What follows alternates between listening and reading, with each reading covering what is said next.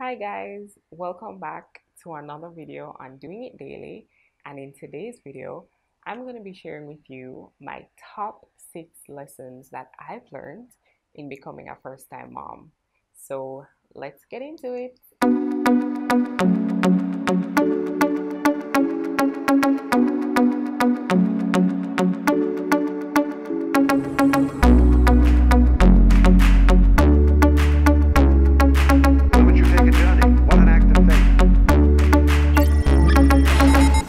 Becoming a new mom can be nerve-wracking for any woman.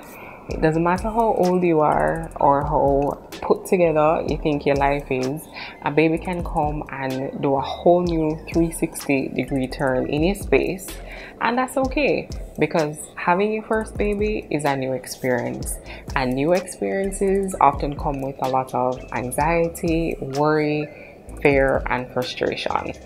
This video is for all my first-time moms out there.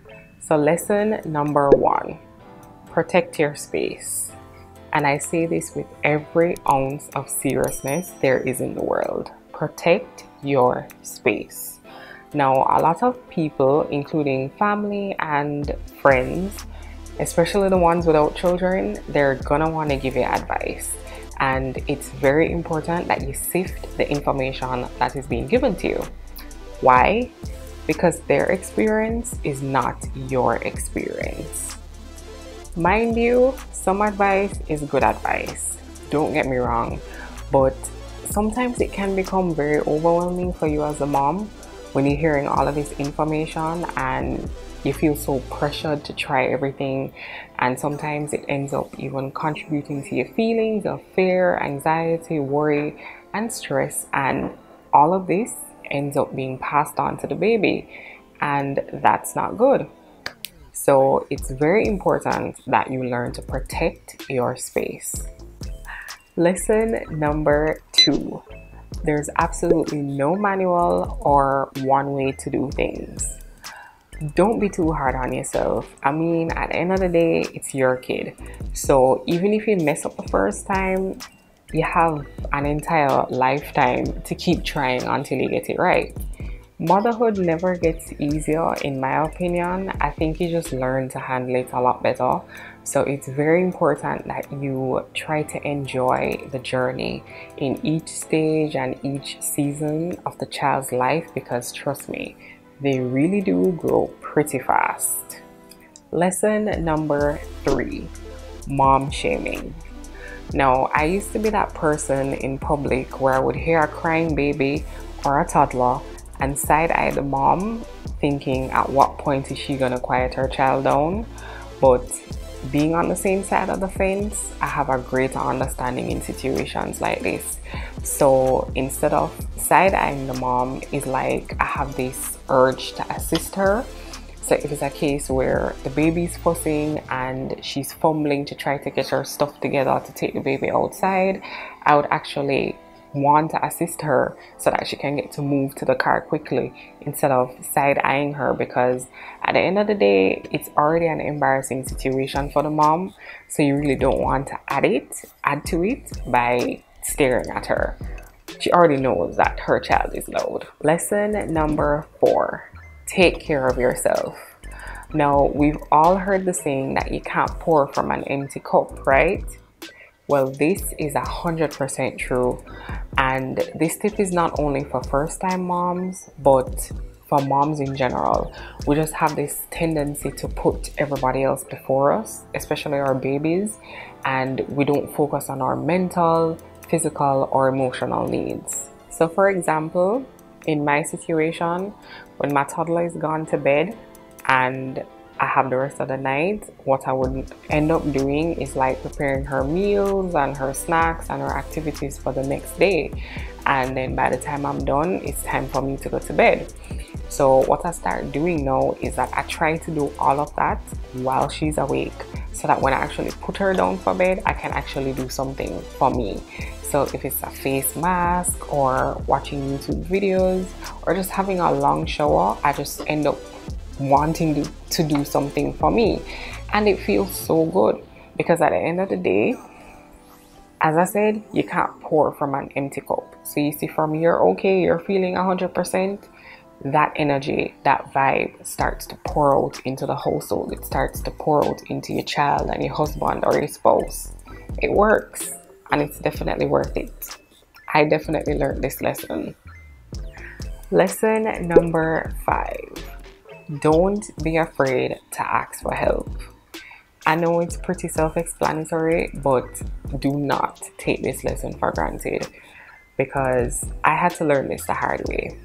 Because I continued doing stuff around the house as if everything was business as usual, and one day I broke. I completely broke and had to face the reality that, hey, I needed help.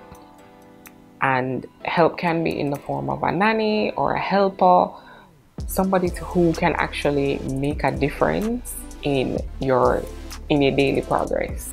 It's the best decision. It's one of the best decisions that I think I actually made, because in just admitting that I needed the help, you know, because the help is just different when it's a good kind of help coming from somebody who you trust. You know, a lot of prayer went into this area, and God has definitely blessed us in ways that we can't even imagine. So it's very important that you admit that you need the help when you need the help, you know, because you don't need anybody coming over to tell you how cute your baby is, and then whenever your baby starts to cry, they pass the baby back on to you for you to quiet the baby.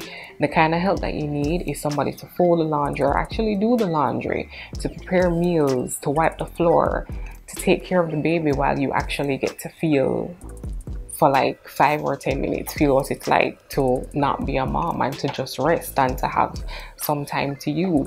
That kind of help makes a world of a difference. So do not be afraid to admit that you need the help when you need the help, because coming from me, if you don't admit it and you just try to move around as business as usual, mind you, some moms, they have no issue doing that, but for me, my personal experience, I literally broke down when I realized that, hey, I can't do this anymore. That was a reality that I had to face. Lesson number 6, being less judgmental. Becoming a mom has definitely humbled me in a way that I never saw coming. I mean, it's not the biggest effect, but it presents itself in the smallest way. And when I say less judgmental, I don't mean only towards other moms, but just people in general. You know, you just try to have a bit more grace towards them. I'm not really sure what causes it, but I'm kind of happy it happened.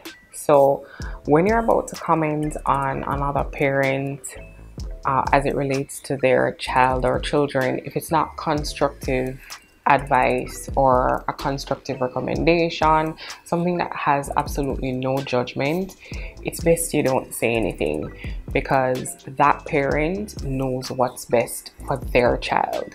And just because it worked for you doesn't necessarily mean that it's gonna work for them. A good friend told me that every family dynamic is different. So let's just try not to be so hard on each other as moms, especially the seasoned moms out there. Don't be so hard on us new moms, because we're trying to figure it out just like how you had to try to figure it out to be where you are. So let's just try to support each other as much as we can. Anywho, thanks for watching, guys. I really hope to enjoy this video, and I hope if you're a first-time mom, you can actually take my lessons into consideration. Maybe they can help you one way or the other. So don't forget to like, share, comment, and subscribe. And I'll see you guys in the next video. And don't forget to let me know in the comment section what lessons you have learned while on this beautiful journey of motherhood. All right, so I'd love to hear from you guys. So I'll see you all in the next video. Bye.